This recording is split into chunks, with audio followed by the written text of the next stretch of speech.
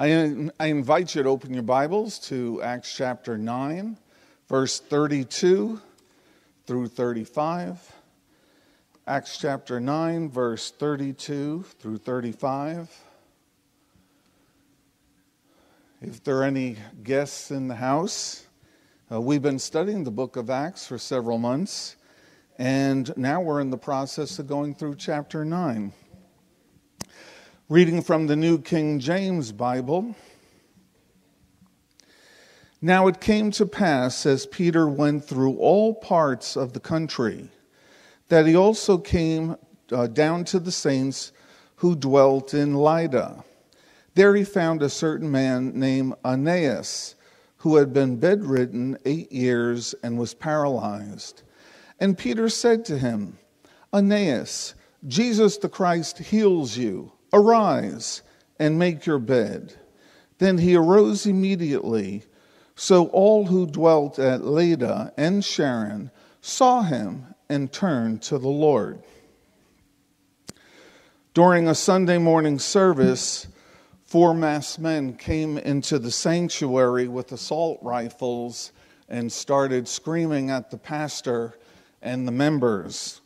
If you deny your faith, you can leave the sanctuary in safety. Leave now. Silence hovered over the church. Eventually, one by one, members started to stand up and made their way towards the exit. And the gunman said, I'll give you one more chance. Deny your faith and I'll let you go safely. Go now. Some of the members were crying, others were sobbing, others were praying, still more were looking at the cross of Christ with tears in their eyes.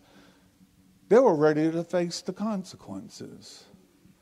And the gunman said one more time, nobody can leave. But then all of a sudden, the gunmen lowered their guns and gave one last command to the preacher. Preach on, preacher. These are the real members in your church. Stunned, the members that were left looked around the room at all the empty seats. Is your commitment to Christ based on an actual commitment, or is it based on contentment? In this passage of Scripture, Luke, the author of the book of Acts, now turns his focus to the ministry of Peter. And Peter, while his faith in Christ diminished from time to time in the Gospels, as we watch him in the book of Acts, his faith and commitment in Christ is growing more and more. And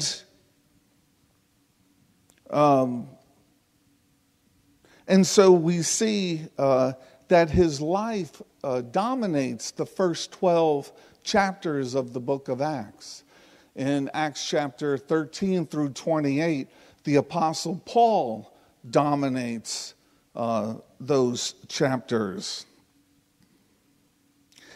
And the Apostle Peter's life is becoming more and more dominant. He's becoming more committed to the Lord. And if you notice, Jesus gave the Apostle Peter a special assignment. He was given the opportunity to open the door of the kingdom of heaven to all people. Remember in Matthew chapter 16, verses 13 through 20, when Peter declared that Jesus is the Messiah, the Son of God, what did Jesus say? Jesus said, and I tell you that you are Peter, and upon this rock, your confession of faith, I will build my church, and the gates of Hades will not overcome it. and I will give you the keys to the kingdom of heaven. Now we know that keys are used to open a door. And so we see in the book of Acts that God gave Peter the privilege of opening the kingdom of God to the Jews in Acts chapter 2, to the Samaritan, the half Jew, half Gentile in Acts chapter 8, and he's going to open the kingdom of God to the Gentiles in Acts chapter 10. So, Peter is now between Acts chapter 8 and Acts chapter 10. So let's take a look at his personal ministry. Point number 1, Peter, a disciple committed to the Lord's commission. Peter, a disciple committed to the Lord's commission. That's verse 32.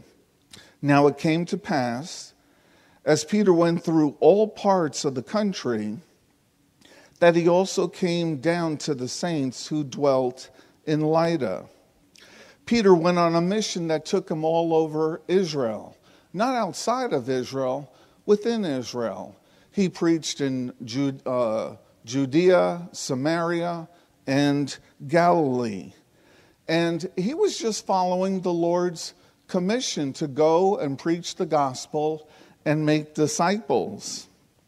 And God chose Peter to be the leader of the church and the apostle to the Jews. In Galatians 2:8, the apostle Paul says, "For God, who was at work in Peter as an apostle to the circumcised," that is the Jew, "was also at work in me as an apostle to the Gentiles." Therefore, it was Peter's responsibility to preach the gospel to the unbelieving Jew and to strengthen and encourage the believing Jews wherever they were.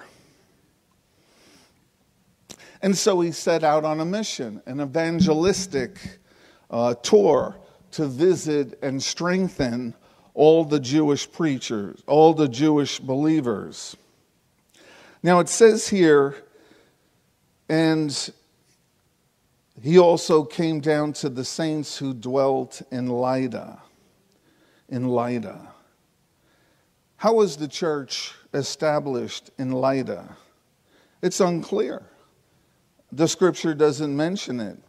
It may have been established by the Jewish believers when they were in Jerusalem attending Pentecost. Or Lydda might have been established by the Jewish believers during the time of persecution in Acts chapter 8. Nevertheless, in the city there were saints. And in Acts chapter 9, verse 13, Ananias was the very first one to use the word saint to refer to the Lord's people. And he did that during a prayer to the Lord. So the word saint means in Greek hagios and refers to the sanctified or the holy ones. It simply means to set apart, to be separated. And all God's people are saints, set apart to glorify the Lord Jesus Christ, to know him and to make him known. And we also read that a city that has believers within it is highly blessed. Now, the citizens living in the city may not know it, but it's true. Why is that? The believers bring the presence of God into the city. And so they bring with them the presence of righteousness, of morality, of justice, of love, joy, and peace. They bring hope of eternal life, ministry to the poor, to the uneducated, and to the diseased. Proverbs 11:11 says, "Through the blessing of the upright, a city is established." but by the mouth of the wicked it is destroyed. Likewise, Proverbs 14:34 says, righteousness exalts a nation, but sin condemns any people. The point is this: it is the duty of all believers today to witness and share Christ within your circle of family and friends. And this is regardless of your spiritual gift. We are all commanded to preach the gospel and to make disciples. And this means that for us, we need to share the gospel with our family, with our neighbors, with our coworkers, and even with strangers. So when you go out and about, remember to invite someone to church at Calvary. Carry gospel tracts. Hand them out.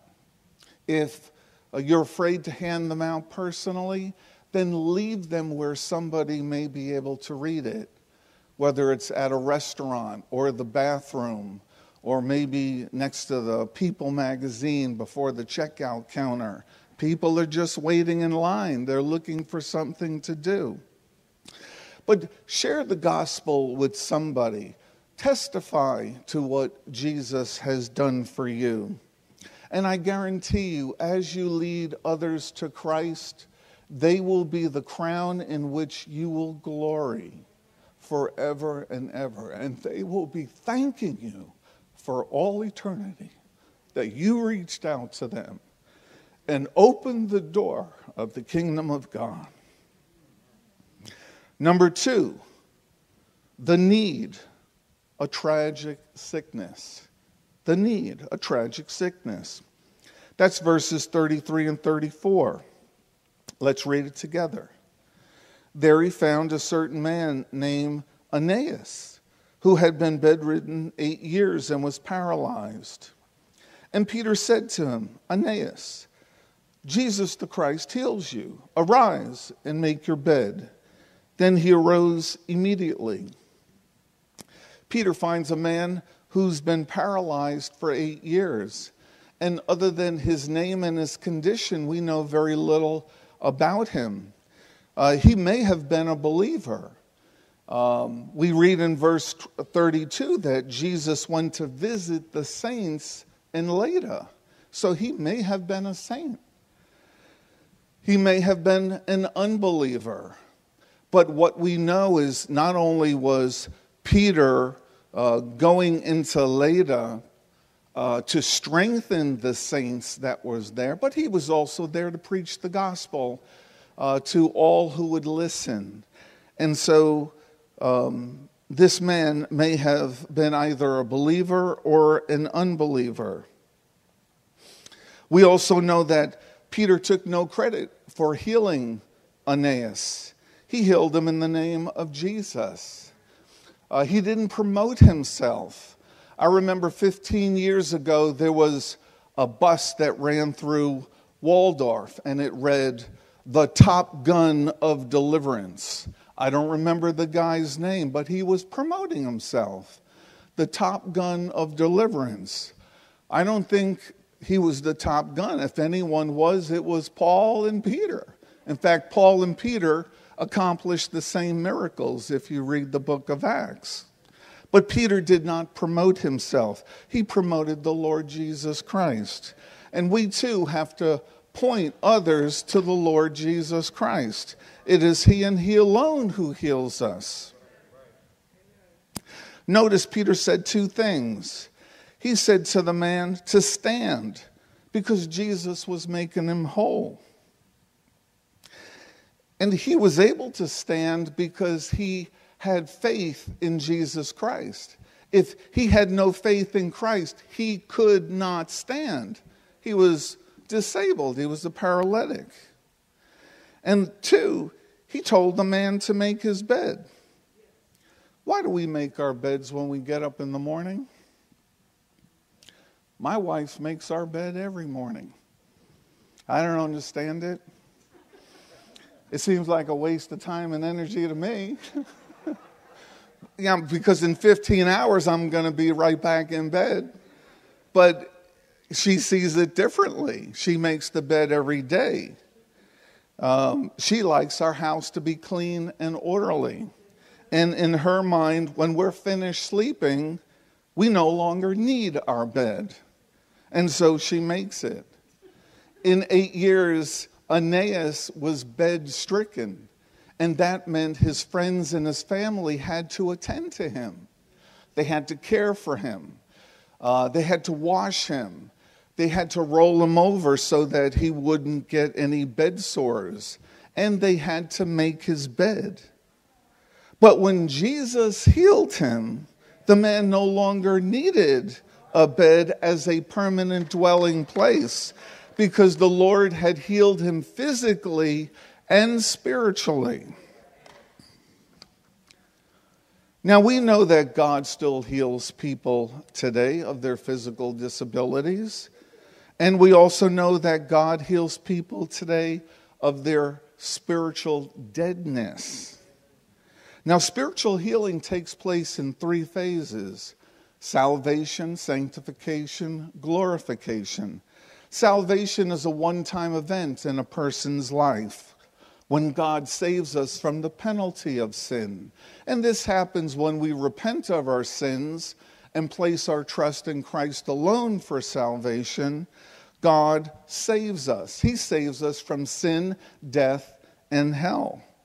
And then after that, he begins to sanctify us. And that's a process. And he saves us from the power of sin. And this is a lifelong journey.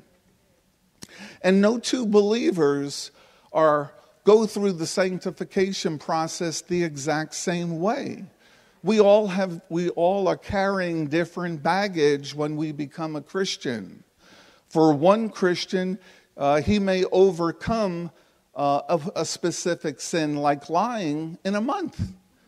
Another Christian, it may take him 10 years to overcome that sin by the power of God. And so we are all growing spiritually at a different rate. And this is why, as a church, we need to be patient and loving towards each other, because we are all growing in the grace and knowledge of Jesus Christ together. Amen. Amen. And God is growing us from spiritual infancy to maturity, from brokenness to wholeness. And we look forward one day to going to heaven, where we will experience glorification. And this will happen 1 second after we die.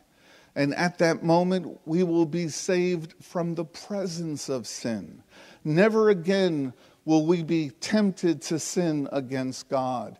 Never again will we be challenged and ravaged by the sins that are around us. God will take away the presence of sin for all eternity. And Aeneas experienced just a touch of this wholeness. Peter said, Jesus, the Messiah, makes you whole. So whatever your condition today is, if you place your faith in Jesus Christ, he will make you whole. He will transform you so that you can take up your bed and walk.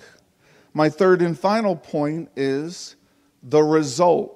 All turn to the Lord. The result. All turn to the Lord. That's verse 35. So all who dwelt at Lydda and Sharon saw him and turned to the Lord. Now, everyone in Lydda and Sharon who saw Peter miraculously heal Aeneas turned to the Lord. Notice the word saw. It was seeing the power of God demonstrated in this man's life that opened the hearts of people and they turned to the Lord. Jesus said in Luke 10:23-24, Blessed are the eyes that see what you see, for I tell you that prophets and kings wanted to see what you see but did not see it. And they wanted to hear what you hear but did not hear it. Nothing influences people more than the power of Christ being displayed in committed believers.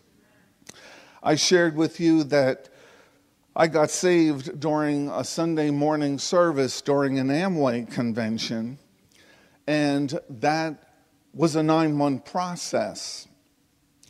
And when I joined the Amway team, I noticed that there were a few Christians there. And I was observing their life.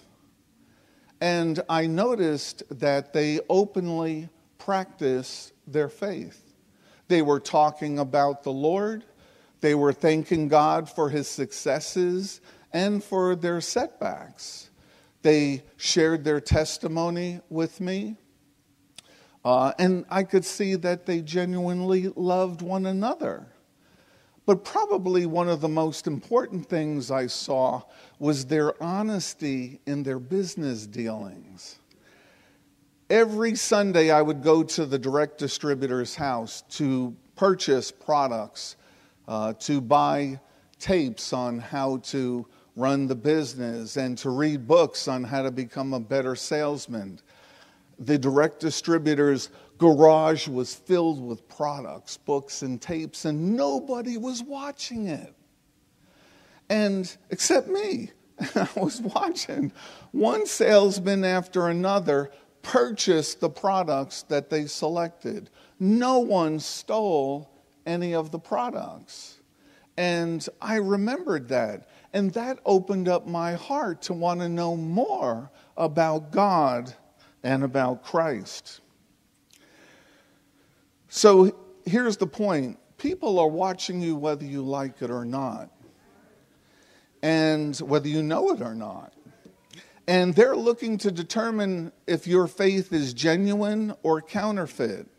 And if it's genuine, does it produce love, joy, peace, patience, kindness, goodness, faithfulness, gentleness, and self-control?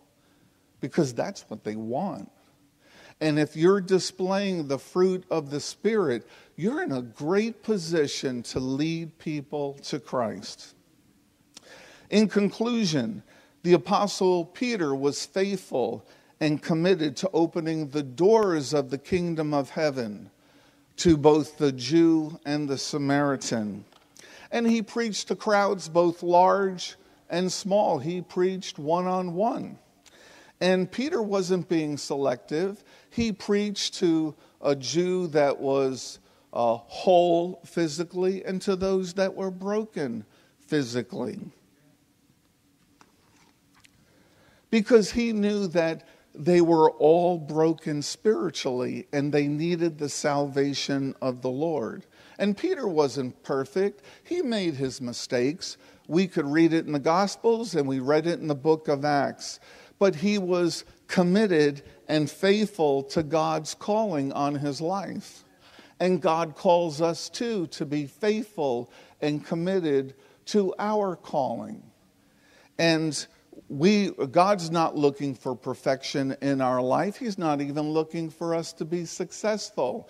But he is interested to see if we are faithful. So Peter doesn't know it, but God's going to test his commitment one more time to see if he will actually share the gospel with the Gentiles. This we're going to discover in the next sermon. Amen. Amen. So we're going to start at Acts 9, verses 36 through 43. At Joppa there was a certain disciple named Tabitha, which is translated Dorcas. This woman was full of good works and charitable deeds, which she did. But it happened in those days that she became sick and died. When they had washed her, they laid her in an upper room. And since Lydda was near Joppa and the disciples had heard that Peter was there, they sent 2 men to him. imploring him not to delay in coming to them. Then Peter arose and went with them. When he had come, they brought him to the upper room. And all the widows stood by him weeping, showing the tunics and garments which Dorcas had made while she was with them. But Peter put them all out and knelt down and prayed. And turning to the body, he said, "Tabitha, arise." And she opened her eyes, and when she saw Peter, she sat up. Then he gave her his hand and lifted her up. And when he had called the saints and widows, he presented her alive. And it became known throughout all Joppa, and many believed on the Lord. So it was that he stayed many days in Joppa with Simon, a tanner. Amen. In 605 BC, King Nebuchadnezzar successfully besieges Jerusalem and carries off some of the treasures from the temple of God to Babylon. The most valuable pieces of treasure he captures are some young men from the royal family that are ordered to serve him in his royal court. Of these young men is Daniel. The Bible highlights that Daniel and the other captives are 10 times wiser than all the experienced magicians, enchanters in the whole kingdom. Daniel's wisdom is unrivaled and enables him to interpret a terrifying vision from King Nebuchadnezzar's son. And from then on, his legend grows. The gift of wisdom and the anointing on Daniel's life were so revered that he was found to have insight, intelligence, and wisdom like that of the gods. That's in Daniel 5 and 11. But let me pause so I can share this. Culture praises people's gifts. The world is all about, look at me and look at what I can do. But what the world needs is anointed people that can use their gifts to usher God into transforming people's lives. Christine Kane said, "A gift will fill a room, entertain a crowd, and stir people up. But the anointing breaks yokes and chains and bondages. Anointed people are those submitted to the will of God and who are rewarded with his favor." I've met another anointed man whose wisdom was sought after, much like Daniel's, and I would like to share his story with you. A few years ago, I had an amazing opportunity to build a relationship with this amazing man of faith that I just alluded to, and God glorified him by this. His relationship continued to grow. And this man had been touched from a very early age. And for me, he was a source of spiritual nourishment. And as I continued to grow in the faith, he was right there ushering me in. One day at lunch, my good friend shared 2 short stories that I had to share with you all on tonight. When my friend was just 15 years old, the head cheerleader at his high school stopped and talked to him at lunch. She told him that her body had been injured, and she feared she would never be healed from this infirmity. My friend, who was on fire for God, prayed for this young lady and believed that God would heal her.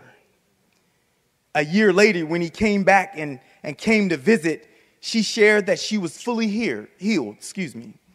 And she believed that on that faithful day a year or so ago, that God heard her prayers and his prayers, and that her body had been healed from this infirmity. Another time, the football team came and sat with my friend during lunch.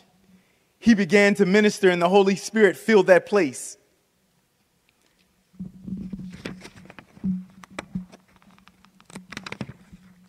The next moment, all he knew was that he was standing up on the table and preaching and proclaiming the goodness of God. The principal came in and saw what was happening, but he didn't say anything. He just watched from afar and just gazed. The principal actually waited for the session to end. And after my friend was done, he called him into his office. My friend was like, "Oh gosh, I'm in trouble now." But this is what the principal said. The principal said, "I don't mind you sharing your faith, but when you turn the cafeteria into a cathedral, that's an issue." So as you see, my friend from a very early age learned how to use not only his gift, but he actually learned to walk in the calling that God had on his life.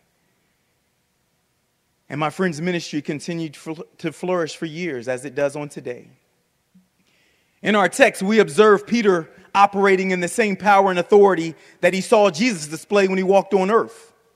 However, this time the Holy Spirit is the one who is assisting Peter in his new role. We know this because Jesus said, I will send you the helper from the Father. The helper is the Spirit of truth who comes from the Father, that is found in John chapter 15, verse 26.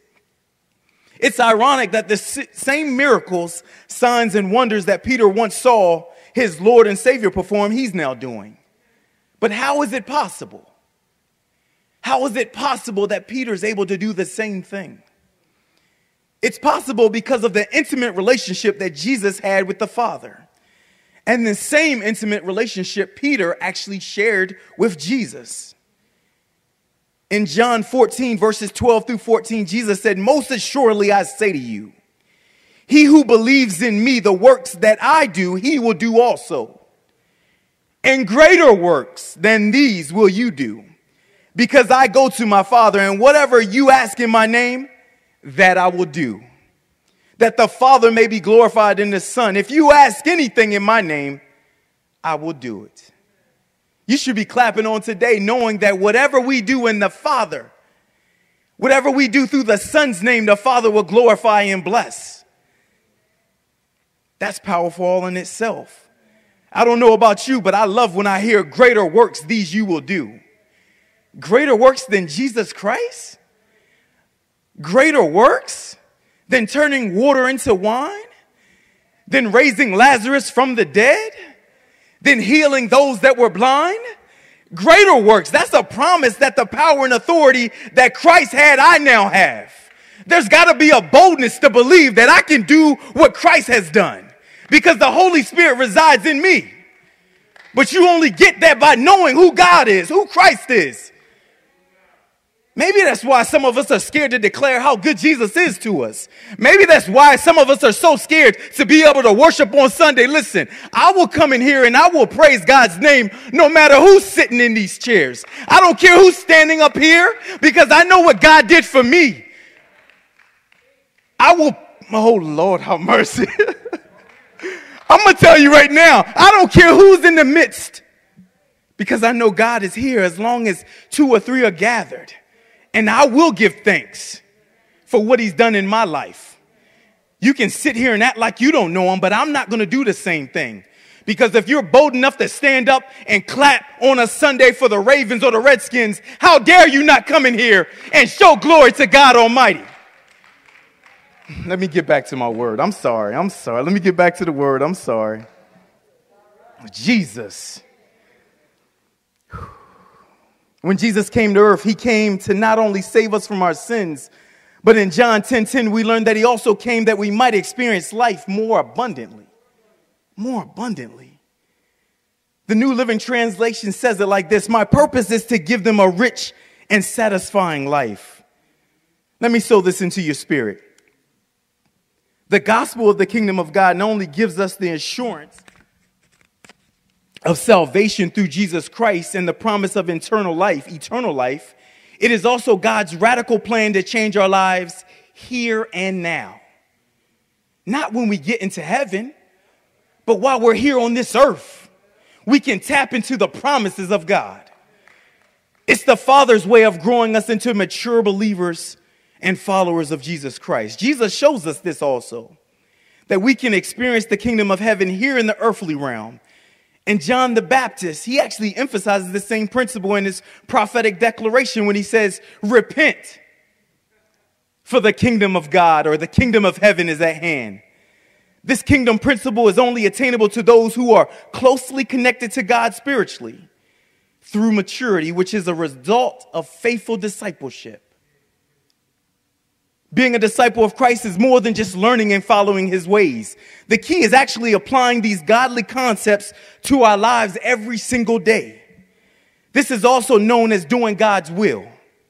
Let me say it like this: knowing the word of God is not enough. It's not enough to be able to quote it.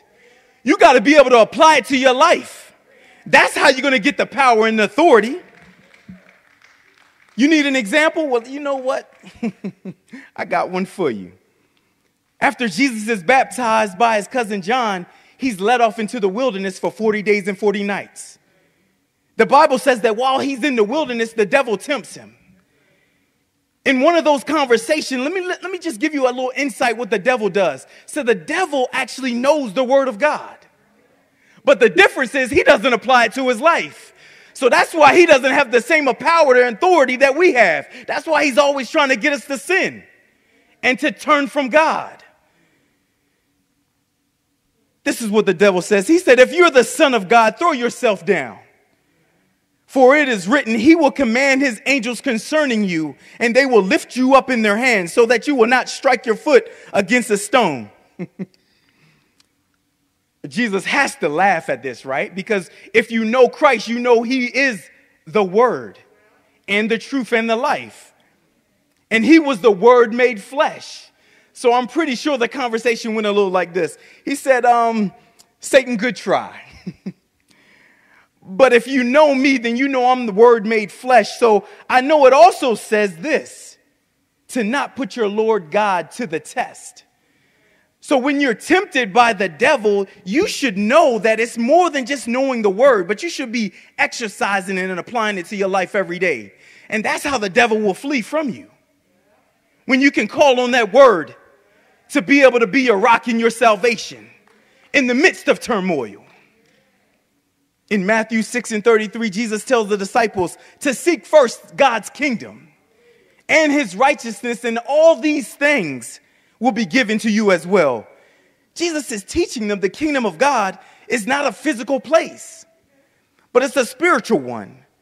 The kingdom of God is a place where God rules. If God rules your heart, then this is where the kingdom of God can be found, in your heart. Let me ask you all a question. Do you see your life through God's eyes, or are we looking at him through the worldly perspective?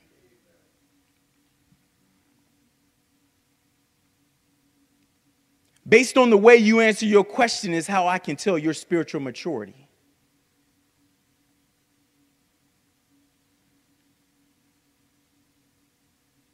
So every time an event comes up or some trouble in your life, if you're running this way or that way and you're not actually praying and seeking God, then that really determines, or it's a byproduct of your spiritual maturity.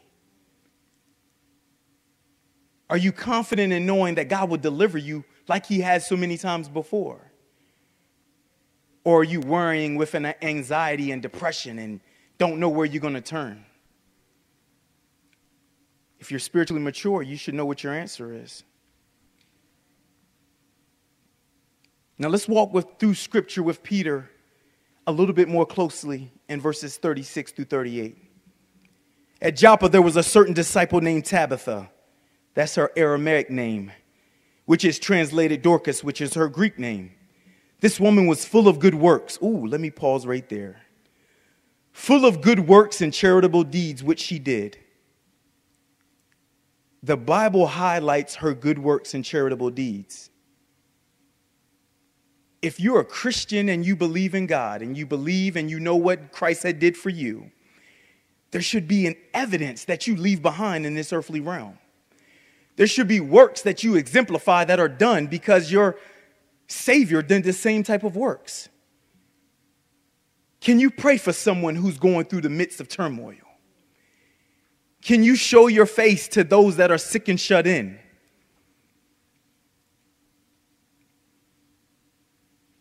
Can you be a willing spirit to help those that are in trouble? Can you get off your high horse long enough to actually show compassion to those that are hurting and that don't know Christ?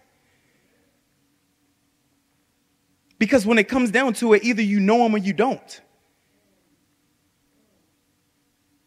And so for all those that don't know Christ, we have to show a special compassion and love, because that's how they will know us, by our love for him. Peter arrives on the scene shortly before, after she dies. And look at the expectation of those who summoned him. They say, but it happened in those days that she became sick and died. When they washed her, They laid her in an upper room, and since Lydda was near Joppa and the disciples had heard Peter was there, they sent 2 men to him. My question to you guys on today was, what was their expectation, though? We know it had to be something out of the ordinary because they probably didn't think that he could raise her from the dead. So their expectation was probably, let's just go ahead and summon Peter, one of Christ's disciples, and maybe he can just pray for the family. Maybe he can pray over the body as she transitions to the Father. But the Holy Spirit, that's why we call it the Acts, right? It's the Acts of the Holy Spirit, has something way more intriguing in mind. Verses 39 through 42, then Peter arose and went with them. When he had come, they brought him to the upper room. Brought him to the upper room. And all the widows stood by him weeping, showing the tunics and garments which Dorcas had made while she was with them. But Peter put them all out. Very reminiscent. Very reminiscent to when Jairus' young daughter was dying or died. He put them all out. He knelt and he prayed, and turning to the body, he said, Tabitha, arise. And she opened her eyes. And when she saw Peter, she sat up.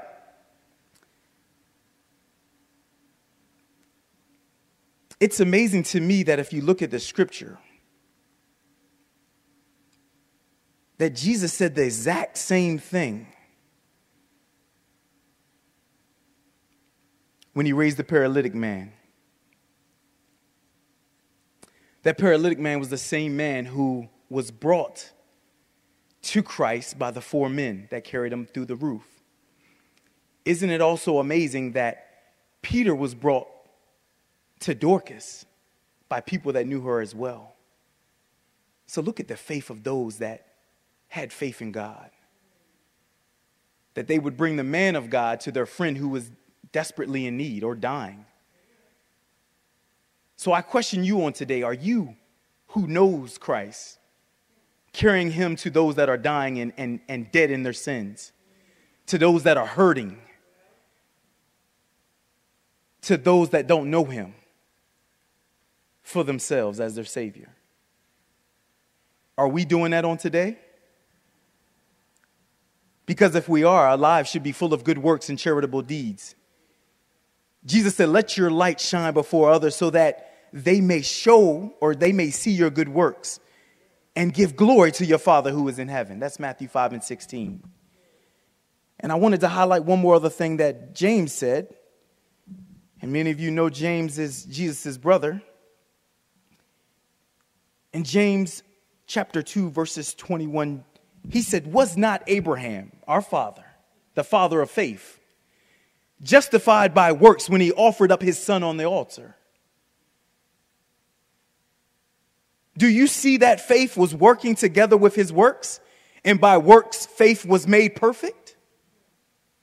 And the scripture was fulfilled, which says, Abraham believed God and it was accounted to him for righteousness. And he was called the friend of God. You see that a man is justified by works and not by faith alone.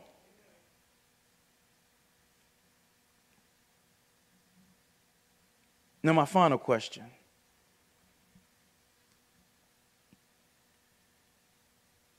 Can you show me your works? And that's just not a question for you guys in the audience. That's a question for me as well. That if you know Christ and he knows you, there should be some evidence. There should be a trail of good deeds that we're doing on behalf to glorify the Father.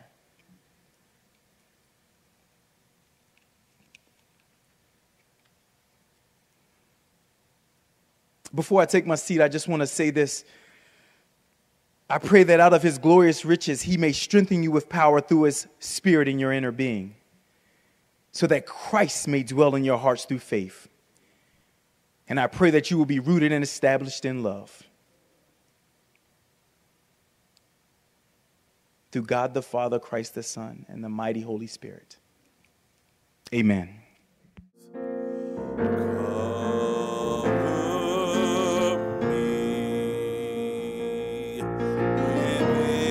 Your